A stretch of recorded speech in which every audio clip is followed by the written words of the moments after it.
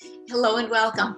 I'm Sandy Karras, and what you see behind me is the Hog Island Lighthouse. This is in Nassau in the Bahamas, and it is the little lighthouse that greets the cruise ships as we come into port at Nassau.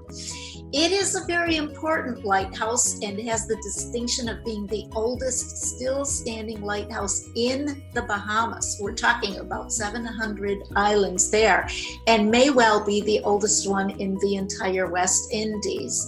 It qualifies with a starting date of 1817, which is very early by Caribbean standards. So there it stands alone on the very tip of that craggy little sea level point of a place that was once known as Hog Island. You see, when the heir to the A&P came and visited in the late 1950s, he saw that island and envisioned it a tourist draw.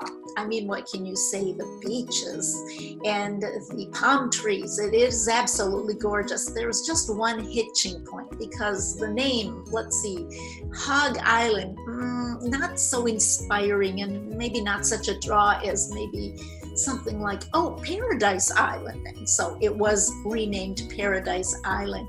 Fortunately for historians, the little lighthouse was not demolished and it still retains its original name of Hog Island Lighthouse.